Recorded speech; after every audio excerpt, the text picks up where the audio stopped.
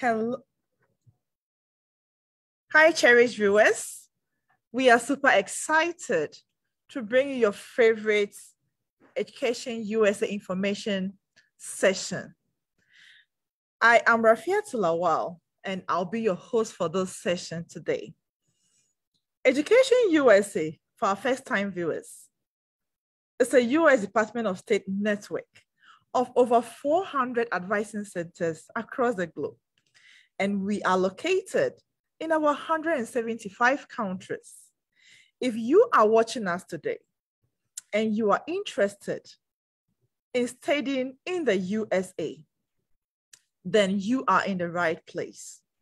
I am super excited because today we have very important guests in our midst, and they'll be talking about liberal arts colleges. So let me talk a bit more about Education USA. In Ghana, we have two centers. Education USA is located in Kumasi and in Accra. In Accra, we are based at the US Embassy. So currently, all our programs are virtual. In Kumasi, we are located at Asukwa, to be precise, ACE Consults. Education USA has 4 advisors in Ghana: myself, Rafiat Lawal, we have Mrs. Afote, and then we have Mrs. Owusu, based in Kumasi, and Miss Margaret. We are really excited that today we have 3 important guests. They are in the presence of Mr. Mendes. Did I pronounce that right? We have Phoebe, and then we have Andrew. They are actually representing 3 liberal arts colleges. I know at this point we'll be asking ourselves, what are liberal arts colleges? I'll leave that to our presenters. They'll tell us more. But please do not forget to type in your comments or your questions in the comment section and let us know where you are reaching us from.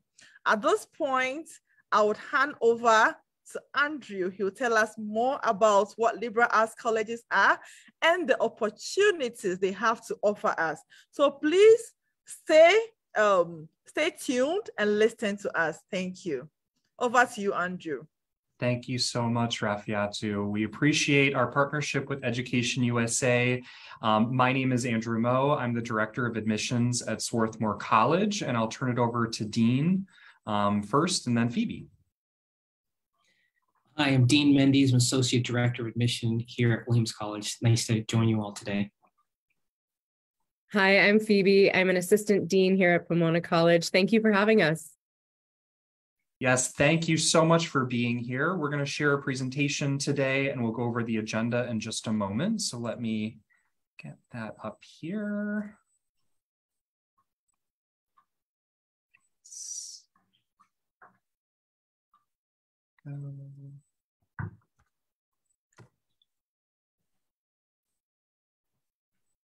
All right, should load in just a moment here. So this is first a map of our 3 institutions, Pomona on the West Coast in California, Swarthmore and Williams on the East Coast. Swarthmore is in Pennsylvania and Williams is in Massachusetts. We will be going through a presentation today that we hope is really helpful for you. So we're going to define the liberal arts and what makes liberal arts colleges really different from other institutions. You have many choices in colleges and universities in the United States, and our institutions focus on undergraduate education. So if you are tuning in because you're interested in graduate programs, we generally don't offer graduate programs, but Education USA is a really wonderful resource if you have questions for them about graduate education. We'll go through how to apply to our 3 institutions, the things that we're looking for. We'll also go through financial aid and scholarships. And just a preview, we give tremendous amounts of financial aid for undergraduate admitted students. Then we'll spend just a brief time with 3 of our institutions, going first with Pomona, then Swarthmore, then Williams. We'll try to spend around 15 minutes at the very end talking about answering your questions that you might have. So thrilled to be with you, and I'm going to turn it over to Dean. Thank you, Andrew. Again, it's great to be here with you. And we're going to talk about the model of education that the three of us represent in the United States. And the full name is actually the liberal arts and science. So we want to make sure we put that science piece in there. And so why do they matter? What does this model, what is it all about? So in the slide before, it mentioned that 65% of students that are going to work in fields that haven't been created yet. How do you study that? How do you get a degree in a job that doesn't exist? Well, we believe that the liberal arts is the best way to go about this, because you're going to have all of these skills that are listed on the slide. Those are the things that we really value. The liberal arts teaches you a well-rounded education that provides you with the breadth so that you can be skilled in many different areas, so that you're not just focusing on one area of study. We're going to have you have these skills by the time you graduate so that you can think critically, you can analyze things. Communication is a big part of that. Some of that comes with the size of our classes. Most of us are going to be smaller schools, so you're going to have more access to your professors. There's going to be breadth, where we're going to ask you to study more than one discipline, or we're going to ask you to study maybe the social sciences and the humanities and STEM, and you can maybe select the courses you want, but still you're well-rounded in that you have the full volume of experiences, so that by the time you leave, you will be able to adapt to a world that's always changing. And we believe the liberal arts model is the best way to go about that. You should also think about your learning style. What kind of style will make you successful? How do you learn? Do you need to have access to your professors? Do you need to have your voice heard in the classroom? Do you need to have a lot of support that liberal arts colleges offer our students?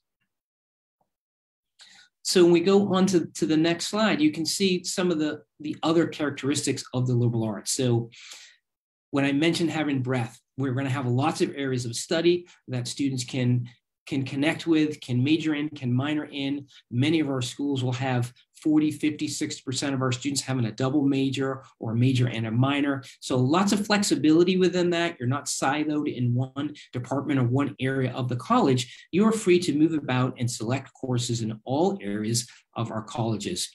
So we're small, meaning we want to be small, maybe between 1,500 and 3,000, 3,500 on the larger end. We're small on purpose. We want to have you have access to our professors, to our class sizes are probably going to be 12, 13, 14 students in average class size, so that you can have your voice heard. You're going to have discussion-based classes. You're going to be able to we're going to hear your voice. We want to hear your student voice.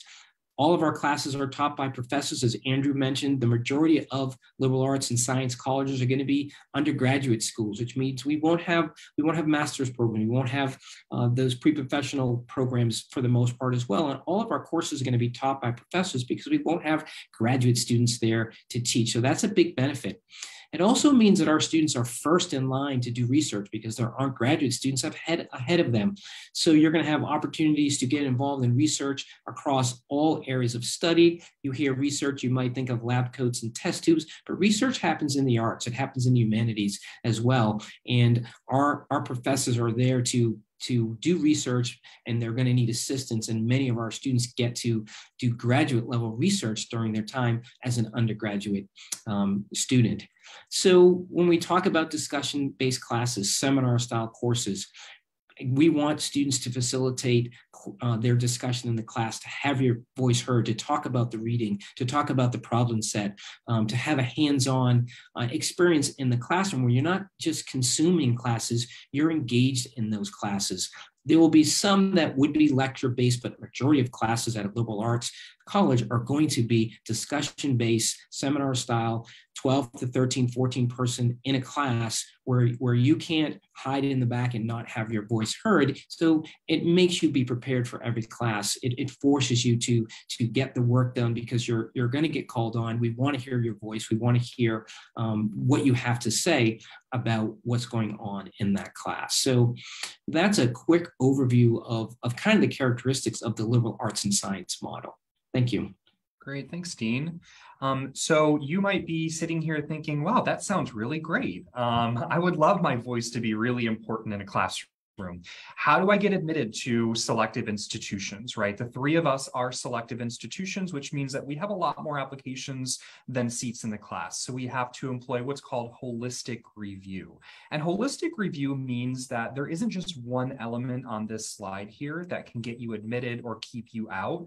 We're looking at all aspects of your application because the whole person, your personality, what you bring to the table, your perspectives, your educational history, your family history, all of those things make up you. First and foremost, we're going to be looking at academic achievement. We want to ensure once you arrive on our campus, you're engaged in our classrooms and in discussions and working with faculty and students that you can handle the academic work at our three institutions. So we're going to evaluate that based on usually a couple different things. One is national examination results. So if you're taking the West African examinations, you might be tuning in probably from West Africa and most likely from Ghana, but you might be coming from Nigeria or Liberia.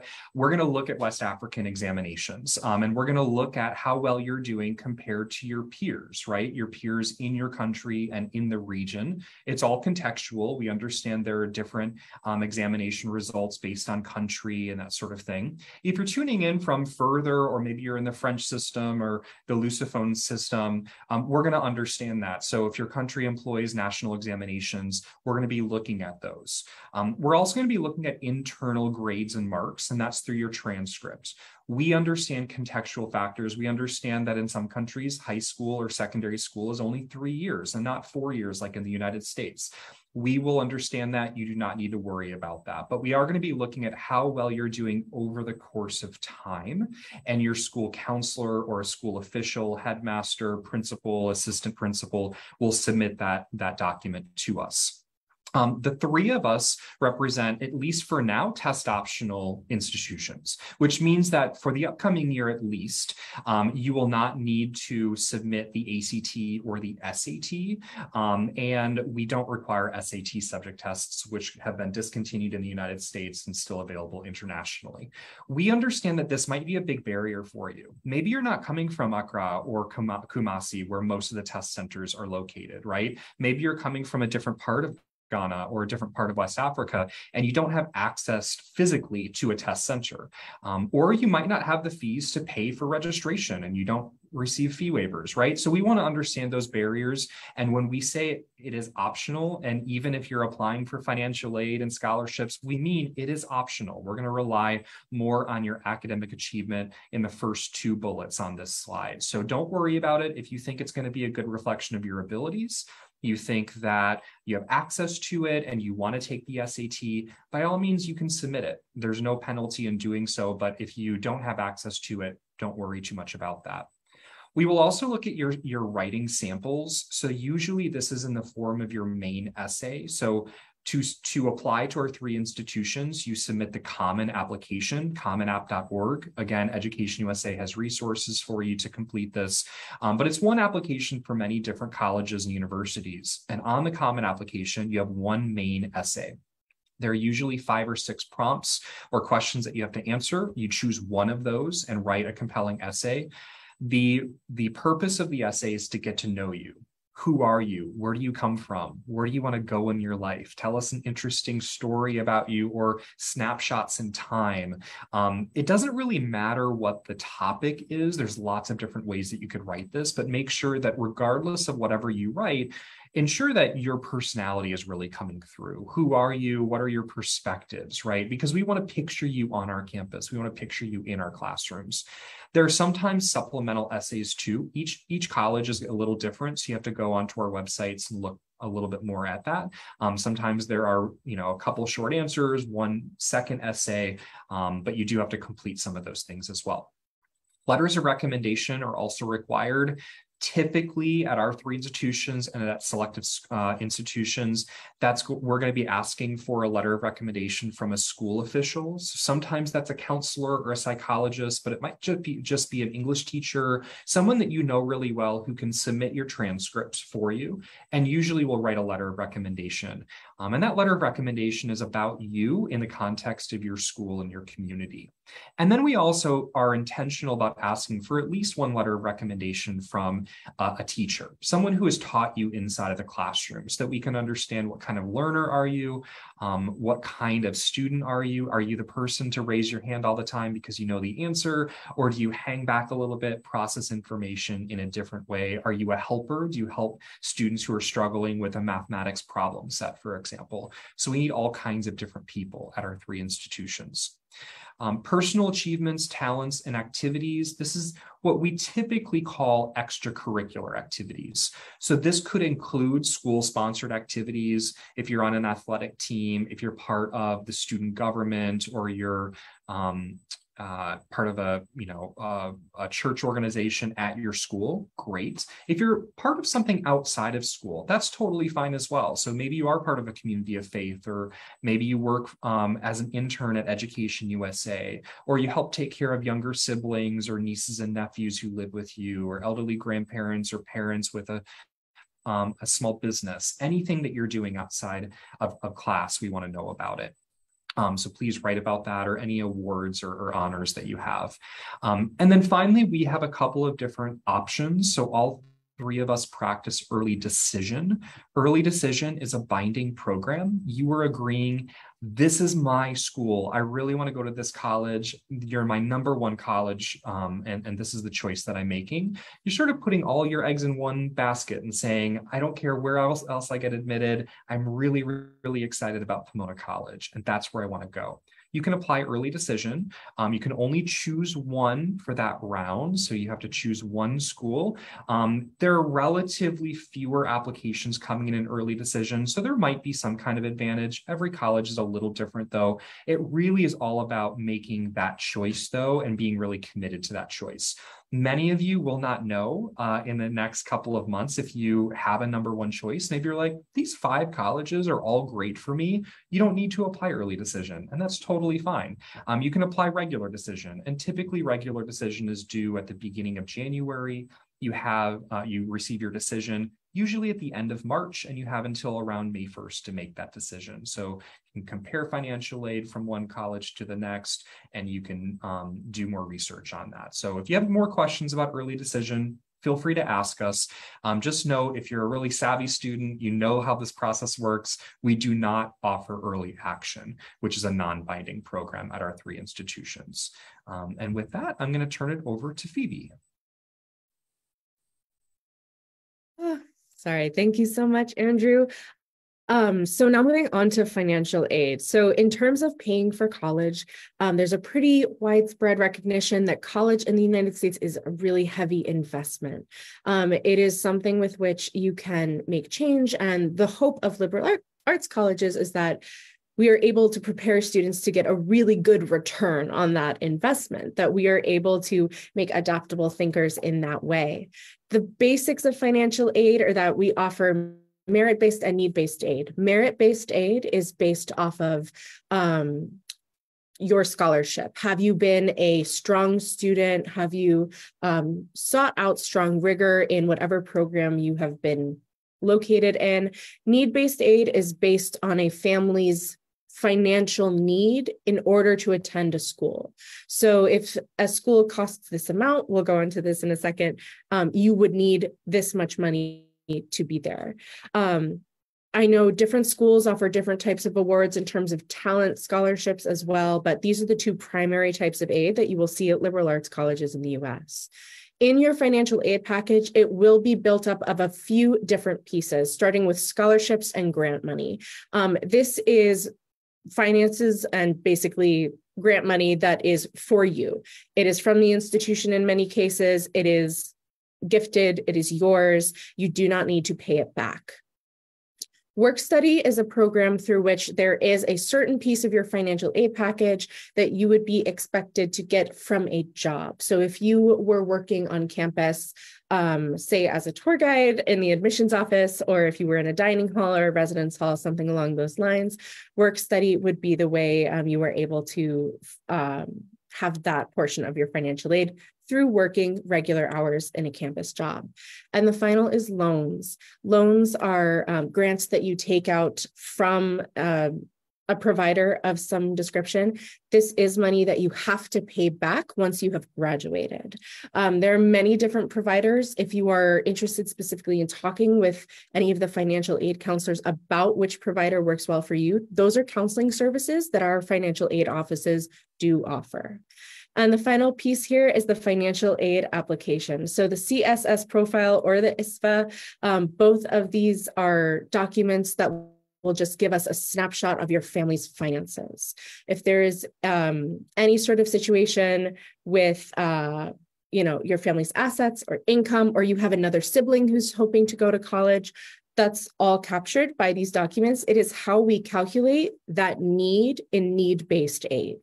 It is how we calculate the amount of money that will come to you via scholarships and grants and everything along those lines. The basic formula here is the cost of attendance. So what we would expect a student would have to pay all the way down in terms of like your books, if you are going to be traveling or anything like that. So all of that would go under cost of attendance. We subtract that from the number calculated through the CSS profile or the ISFA, the need that you would have. And then that is what gives you, the need that you would have. And what you are actually able to pay would be your expected family and student contribution. And if you take that expected contribution away from your cost of attendance, that is the amount of need-based aid a school would provide. Oh, and we are moving right on to Pomona College. Excellent. Okay. So please let us know if there were any questions about those three sections. What is liberal arts, as well as how to apply, and financial aid. But now we can talk a little bit about Pomona. Pomona is a small liberal arts college located in Southern California. Pomona was founded in 1887. It was founded with the explicit mission of bringing a liberal arts and sciences education to the West Coast, a type of education that focuses on breadth and depth. You use a wide range of experiences to inform and complicate your understanding of a specific topic.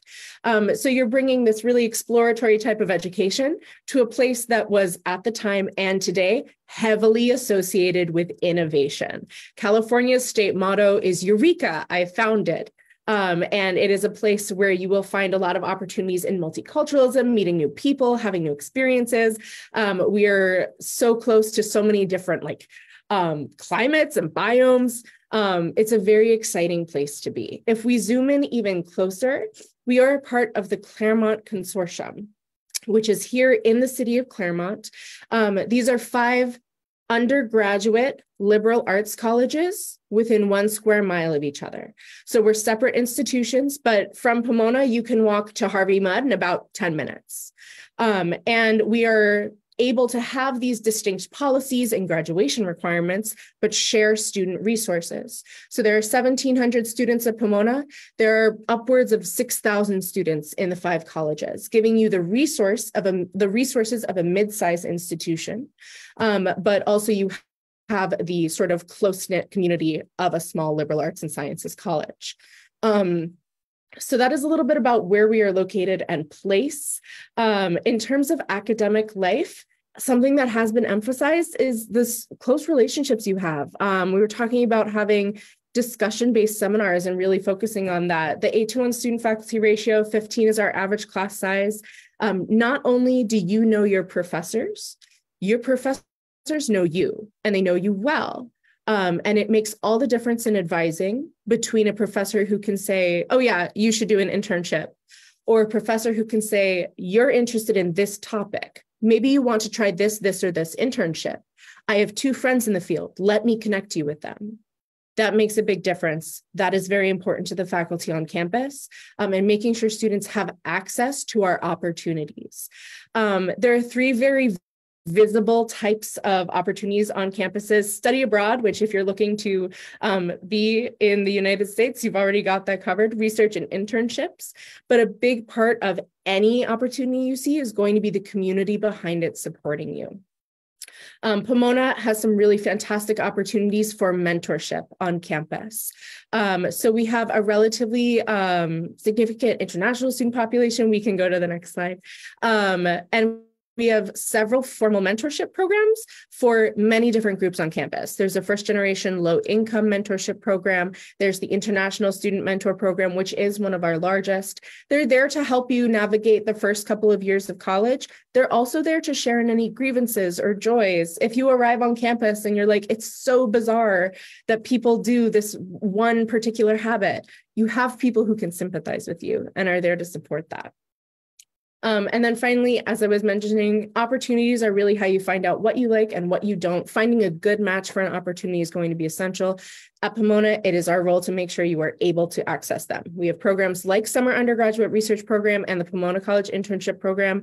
They're funding programs. Take them anywhere in the world, do whatever internship or research you think would be most helpful in your educational journey, and you are good to go. In terms of Summer Undergraduate Research Program, I can tell you students stay on campus to research things like theater and masculinity and why it is that people who identify as men get into theater later.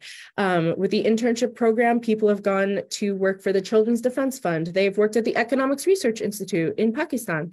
There are a lot of different ways to go forth and see what opportunities fit you. I think I might be coming up on time. So the final piece that I will emphasize is that Pomona is very lucky to be in the financial position we are in. We are able to meet 100% of a student's demonstrated need. This means we cover the cost to be a Pomona as calculated through the CSS profile or the ISFA. And additionally, over 55% of our students receive financial aid. And as of this year, so that average award size is from 2020. As of this year, our average award size is $60,200. It is a commitment we have. We try our best to package without loans. We are not assuming that students would like to be paying any money back once they graduate. So we are able to cover that cost for all of our students, including international students. And I will pass it over to Swarthmore. Awesome. Thank you, Phoebe. So Swarthmore College, this is a beautiful photo of our lawn here. Just to give you an overview here, we are a private liberal arts college.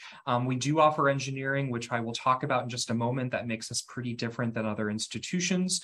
1,600 undergraduate students only who are intellectually curious, intellectually vibrant, who ask the how and why questions of the world. About 50% of our students are domestic students of color, and about 14% are international students as well. So our international student organization, the I-20 organization, is the largest student organization at Swarthmore. Further, around 22-23% of our students are first in their family to attend university, like me, and about 21-22% are federally defined as low-income students. So lots of socioeconomic diversity, students coming from all 50 states and more than 75 different countries, including several from Ghana. We have more than 40 different majors and programs of study. All of those majors are also minors. And we have this historic commitment to social justice, civic responsibility, social action. Things like equity, access, inclusion, and affordability are really central to who we are and our mission. And we are only 17 kilometers southwest of the city of Philadelphia. So Philadelphia is the 6th largest city in the United States. We are relatively close by, so you can use Philadelphia as an internship hub, explore neighborhoods, explore eateries and dining options, and go to public libraries and art spaces and exhibits. So tons to do in the city of Philadelphia. We're also about a 15-minute drive from the international airport, so it's relatively easy to get to our campus. If you wanted to go further, you can go to New York City in about 1 hour and 15 minutes by train. Washington, D.C. is about 2 hours by train. We also have buses. We have the Pocono Mountains. We have the Jersey Shore, so ocean and mountains. It's a very geographically diverse region. And what makes it really simple is that we have a train station on our campus, and you can zip into Philadelphia in less than 30 minutes. So you have access to a major metropolitan area, major hub, but you have that quintessential beautiful park-like campus. Lots of trees, lots of bushes and squirrels, right? About half the campus are the Crum Woods, so hiking trails, biking trails, walking trails, a creek on campus, an outdoor amphitheater, and the other half of campus are the academic buildings, the residence halls. So this is a picture of our amphitheater where we have first collection, where the entire first year class comes together, talks about their journey to Swarthmore and what that's like. And we have last collection when you graduate from Swarthmore. A few things that make us really different. Your first semester at Swarthmore is pass-fail. This is credit, no credit. So you're not getting any grades or marks on your transcript in college that first semester for two main reasons. One, we want you to transition to college successfully. So for anyone going to university for the first time, it's a difficult experience. You might be homesick, you might miss your friends or your family. We want to ensure that you can get to know your roommates, join student organizations, make friends, get 8 hours of sleep a night, figure out where the coffee shops are and the dining halls and the snack bars, everything that comes with going to college for the very first time without worrying about getting the A, getting the B, getting the C on your transcript. And the second reason is central to our mission. We want you to explore widely. We want you to take classes that you wouldn't otherwise take if you had to get a grade on your transcript.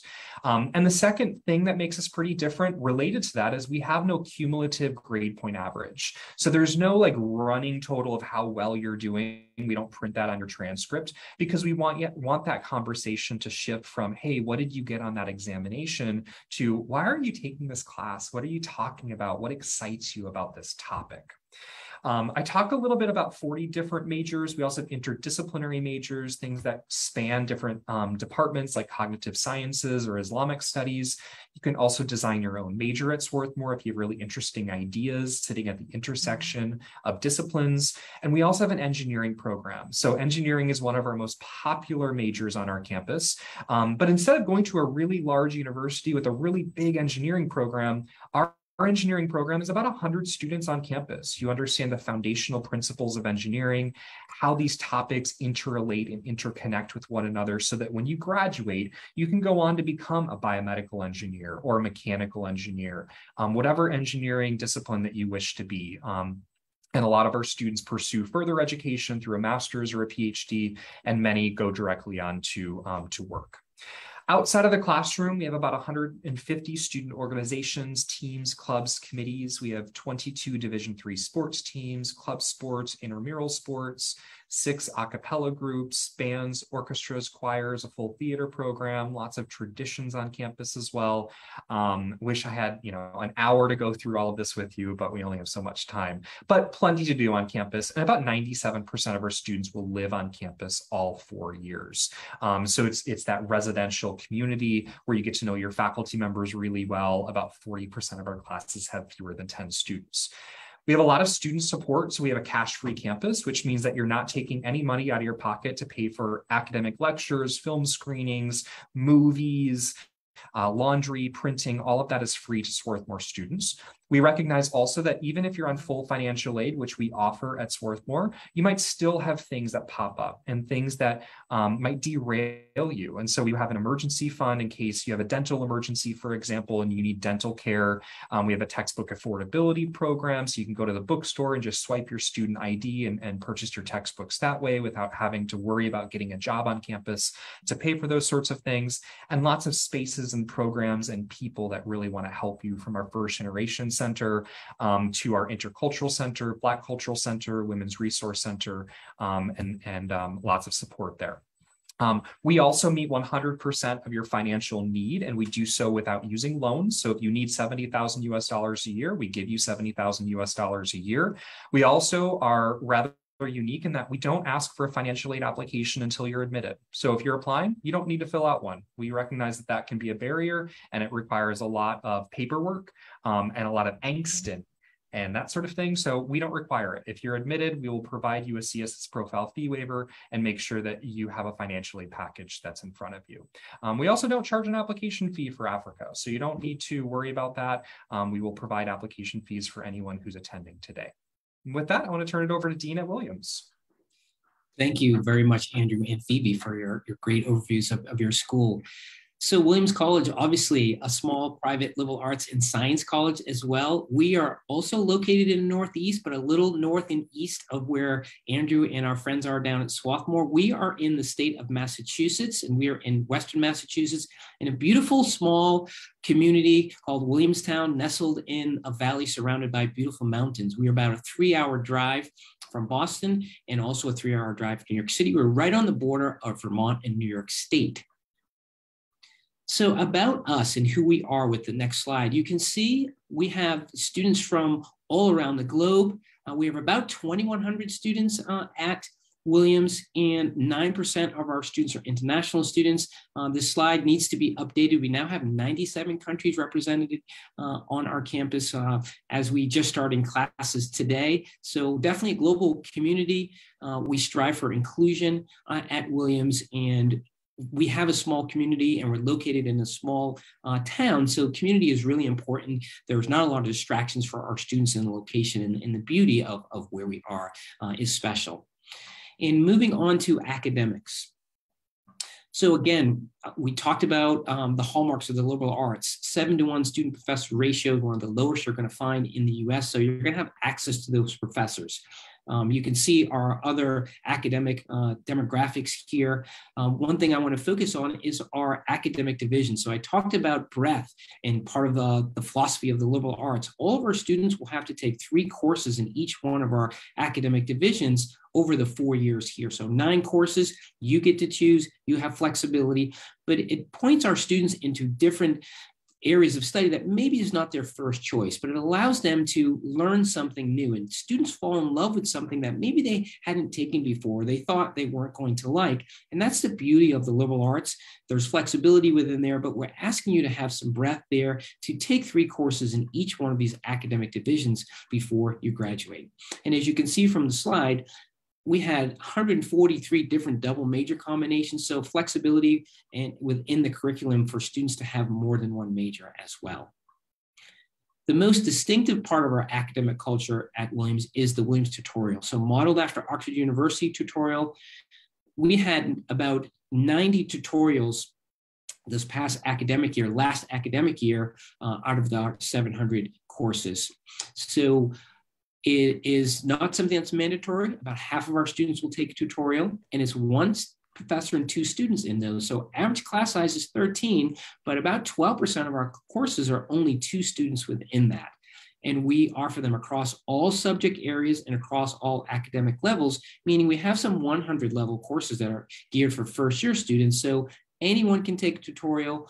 It's something that you're not going to find at other schools where it's offered across all subject areas and available for all grade levels as well. So something distinctive that Williams offers and modeled after the Oxford University program. So research, all of us have talked about research opportunities, and they're plentiful at Williams.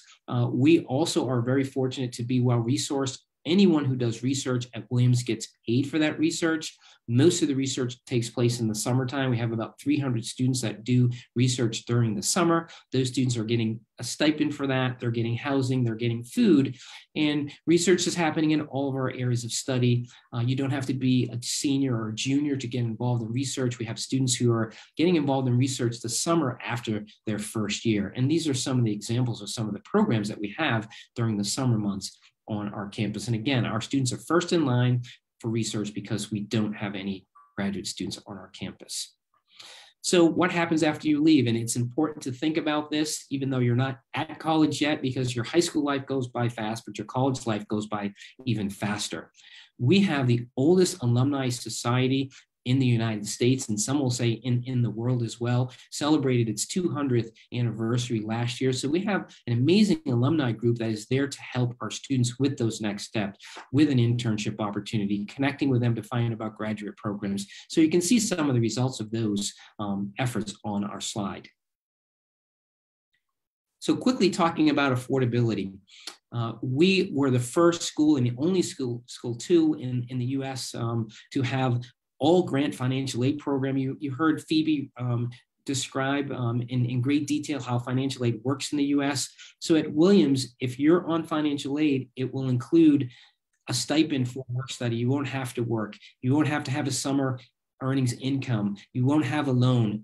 Every bit of financial aid at Williams is grant, which is money that you not have to pay back. We do meet 100% demonstrated need for all students. And you can see 60% of our international students are receiving aid. 19% of our students are paying nothing at all. So a great program. We're very happy to be alone in this position right now, where we're the only school that is offering this type of financial aid at this time. So that is a quick overview of Williams. Here is some information on our social media channels that you can connect with. But thank you for listening. Thank you, Dean. So for those of you that are tuning in, you have contact information here. So this is a little different than our panelists. We have some coordinators and directors for Africa specifically, and these are your contacts. So Colby Stallings at Pomona College, Marcus Burns at Williams College, and I represent Africa for Swarthmore. So if you want to email us and do further research, we invite you to participate in our virtual sessions. We list all of those on our website. So you got 5 minutes with Pomona, maybe you want an hour with Pomona. You got 5 minutes with Williams, you want a much larger program. We all offer larger programs that are recorded, that you can participate live. And so if you're really interested in any one of us or all three of us, you can do further research on that. So with that, I'm going to stop sharing my screen. And we are going to take some questions at this point. So I will turn it over to Rafiat to help us coordinate questions. Now, if you have questions, we would love to answer questions that pertain to all three of us, pertain to financial aid in the United States, pertain to the admissions process, right? So if you have that burning question about engineering at Swarthmore, save that, email me later, or participate in another program with us, because we really want to answer the questions that pertain to all three of us. So Rafiatu, if you can help us or reframe questions, maybe that would be really, really great. Thank you so much. This was really an amazing session, and I am pretty sure that our viewers are enjoying the session. So if you just joined us, this is the Education USA information session, and today we are hosting Swarthmore College, Williams College, and Pomona.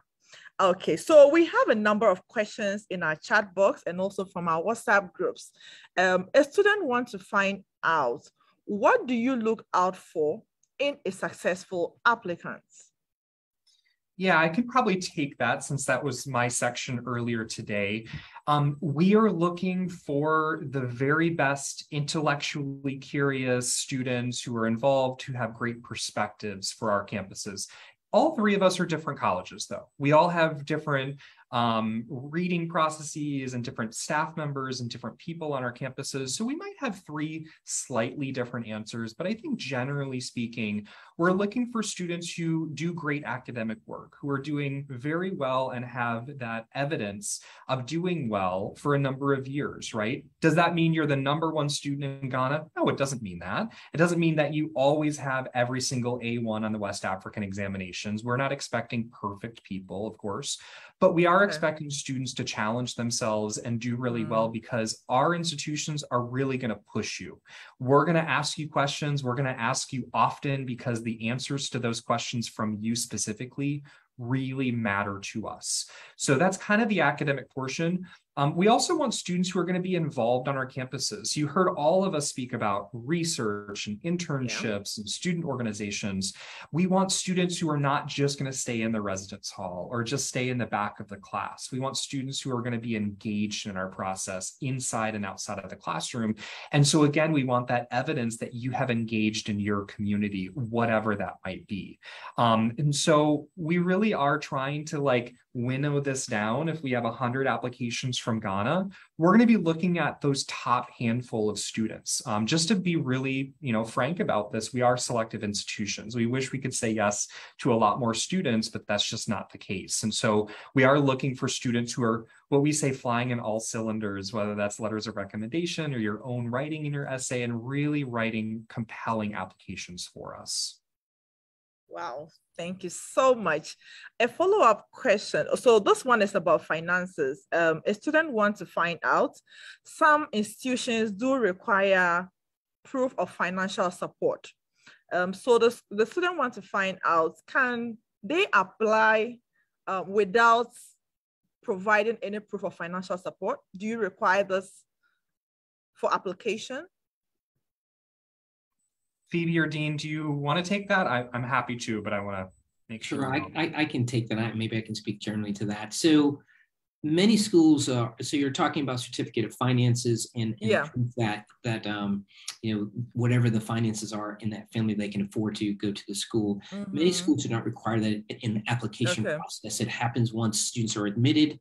and then they need that information. Sometimes that's part of the visa process for certain countries as well, to show that you can afford to pay. And many times students will have that financial aid letter that's saying that the school's going to cover all my financial aid. So this is part of the visa process. So typically it's not going to be something that they need to have upfront, and that will be something that they will need to get once they are admitted to a school. There are some schools that might require that earlier on, but I don't think many liberal arts schools are doing that. That's right. And the only thing that I would add is that if something is really confusing to you, lean on us, ask us as colleges questions, ask your Education USA advisor questions. So if the website says, we need this specific tax document, and you're like, we don't have that in Ghana, but I could supply a letter from my father's employer saying what his income is, that might be okay, right? And so again, every college is a little different, and unfortunately, you have to ask some of those questions.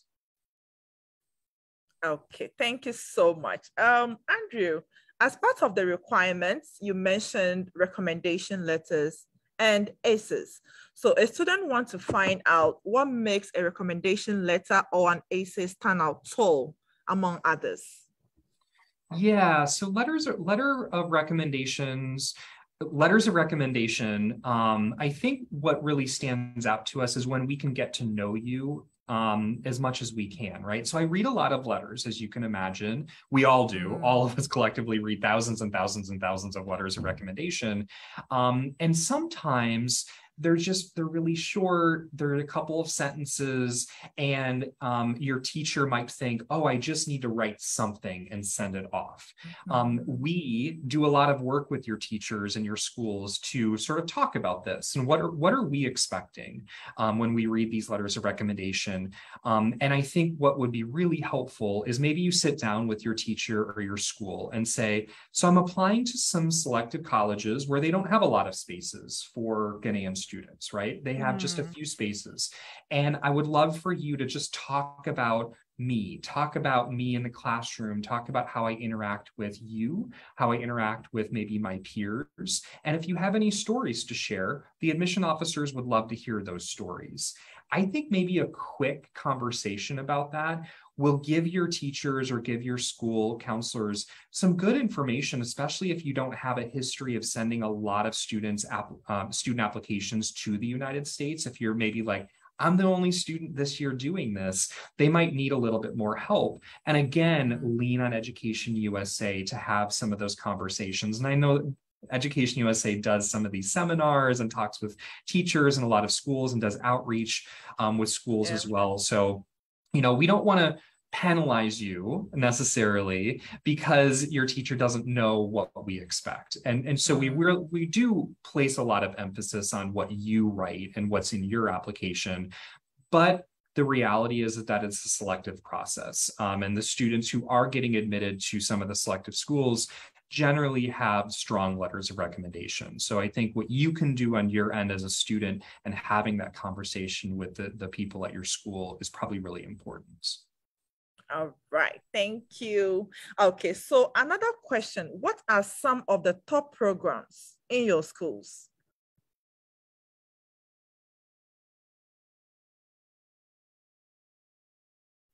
Oh, Phoebe, I think you're muted. It's on me. I'm so sorry. I'm happy to start off in that we don't necessarily have a top program, in that there's no major on campus where anywhere more than I think 9 or 10% of our students are involved with that department. So it's pretty well spread out across the 48 majors and minors, but some of our most popular majors are the ones that students are familiar with while they're in high school and keep that momentum and enthusiasm for once they arrive on campus. So biology, economics, mathematics, computer science is one that has grown significantly, as well as politics and English. But you will find, really passionate majors in the classic and late antique medieval studies department as well. So there are a lot of places to find support, and it is pretty proportionately distributed across campus as well. And at Williams, and I will agree with Phoebe as well. So we're not going to talk about top programs as maybe one's better than the other. because all of our programs are terrific at our schools, and it goes by popularity, and that changes from year to year. It changes from different demographics. You know, the students that are in the U.S. high schools maybe have different interests than students from other parts of the globe as well. Generally, for Williams, and again, it's spread out broadly. There's not one that dominates, as Phoebe mentioned. Economics, English, psychology, math, political science, history in there as well. But all programs are terrific with amazing faculty. You can't go wrong with what you're looking for. So follow your passions, and if you don't know what those passions are, the liberal arts is a great place to dabble and figure out, you know, how that's going to work out for you. Because for most of us, you're not going to choose that major until the end of your second year, so you're not going to come in with that right away. You're not going to jump right. You can jump in, but you're not going to declare and have to be held to that. So it's not something that you have to decide right away or think about that or make sure you're checking off the right one because that's one we're looking for. That's not how it works in the liberal arts. Yeah, we get this question so often. I want to just echo what my colleague said. I'm not even going to say what a program could be as a top program at Swarthmore. So I want to do something different, actually. I want to paint just sort of a picture based on my own experience. So I think what we're talking about when we're talking about this education is like the intimate environment of being with faculty who are at the top of their fields, right? It's not about this program is ranked this, or this outside newspaper said that program at Swarthmore is the #1 program, because honestly, that's meaningless, right? I didn't go to Swarthmore. I went to a large university out west. When I went into my first class in psychology, there were 500 students in stadium-style seating listening to one faculty member give a presentation, right?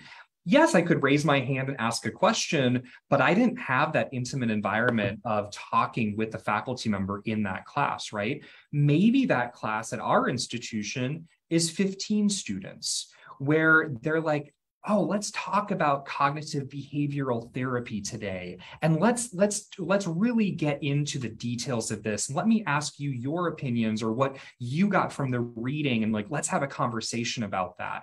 That's what makes a liberal arts education and the way that you learn so incredibly special. That is really what we're talking about. So I think it's very natural to say, where are the top colleges? What are your top programs? I understand that question, and it's totally fine that you ask that, but it really is about what type of institution do I want to attend? Okay. Wonderful. All right. So there's a question about COVID. We all know COVID has changed a lot. So a student wants to find out, has the occurrence of COVID changed your application requirements? For us, it did in a pretty tangible way. We went test optional. So Pomona went test optional and have continued the policy. It is true through the fall of 2024 at this time, but we're going to be looking at like 4 years of data to see how it has impacted, and hopefully might be extended at that point. But yes, that was a pretty significant piece, was the test optional piece. But in terms of like academics, extracurriculars, all of those things, it's really about a person's individual context. It was a devastating period for many people. We are expecting to see it on transcripts and activities lists and everything like that.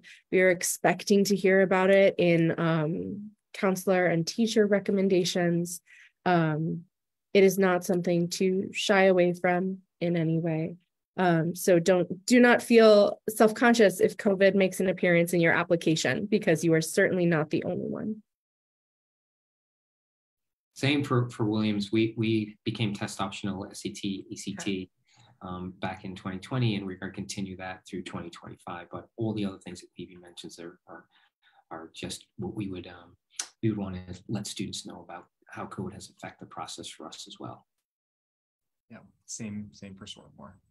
Okay, great. Awesome.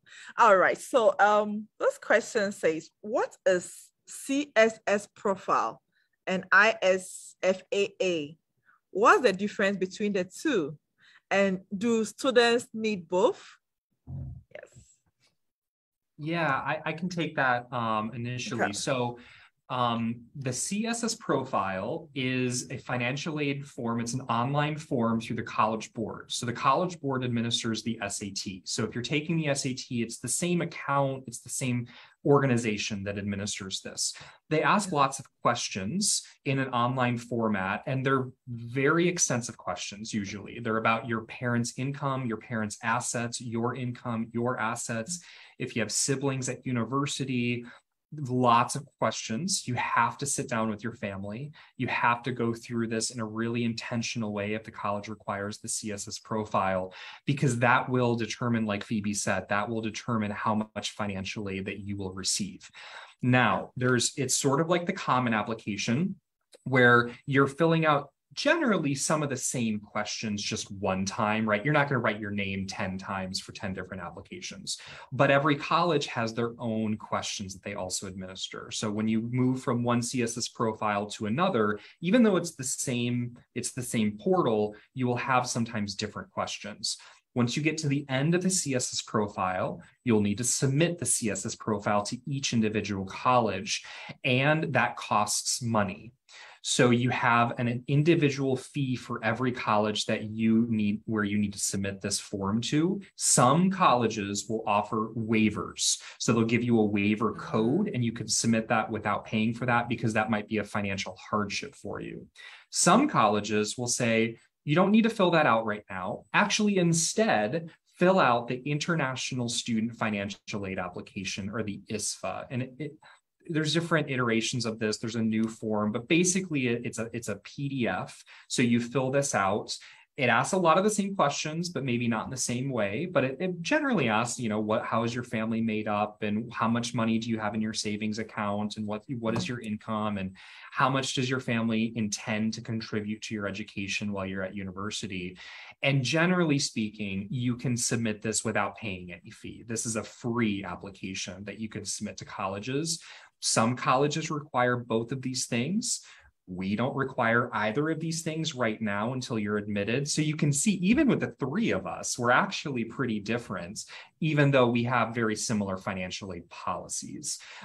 So that really gets to the heart of, you have to go in and make a spreadsheet and say, I'm applying to these 10 colleges, and these are the requirements, and these are the deadlines, and ask those questions. I wish I could also say that those are the only two things you need to do for financial aid, and that's generally not true. You also sometimes have to submit that documentation that might be tax documents, that might be work slips or pay slips. Every financial aid office is going to be different. So reach out and ask those questions. We have all three of us have dedicated financial aid staffs that get these questions often. I know all three of us, I'm sure, have extensive websites where we answer a lot of these questions for you. And then go to our websites, join our mailing lists or contact forms, and we'll send you emails about this sort of thing. And read your emails and pay attention to your emails, because we design them specifically for you. But I'm sure we could do a whole presentation on financial aid as well. That's the quick sort of snapshot of it. Thank you. Okay, so my last question before the session ends. This one is about academic advisors. Do you have academic advisors, and how do I get in touch with one? Our last question. Do you have academic advisors? Sure. Yeah, okay. So I think there's an easy answer to that. So yes, you will definitely have an academic advisor. You'll have an advisor before you even start at your school. So if you are admitted to whatever school that is, your advisor is going to contact you in the summer to explain how things work at the school, to help you with thinking about your courses that you're going to pick for that fall. So you'll have an academic advisor at all the schools until you choose a major, and then you'll have an advisor in your specific major that focus on what's the pathway in that major, in different concentrations within a major, so they explain how it works within that major. You'll have an academic advising center, for lack of a better term, on each campus that will have other resources. So it's not just going to be one person. There's going to be a whole office that is going to be there to support students academically, and they'll have access to tutors, a writing center, all these other things. Some will be geared towards certain majors, maybe for math or something analytical.